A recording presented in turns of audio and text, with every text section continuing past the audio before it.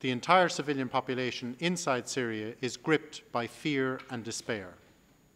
And the basis for that fear is very real.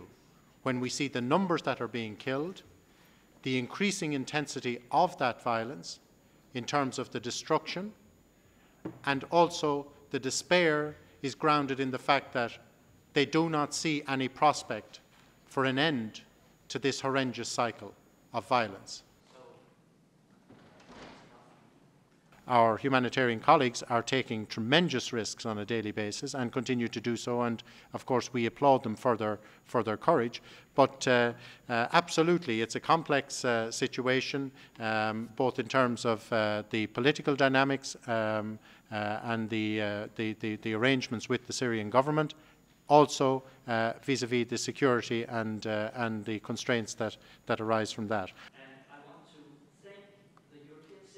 We are in a crisis mode, we are in emergency mode, there's a sense of urgency in terms of the response. I've just come back from the field, and really I cannot say enough about what I saw. UNICEF teams working 24 hours a day, UNHCR, World Food Programme, NGO partners, everybody doing as best as we can to respond. We have authorized our operations to the maximum of the funding available. We urgently need additional resources to be able to cope with the situation.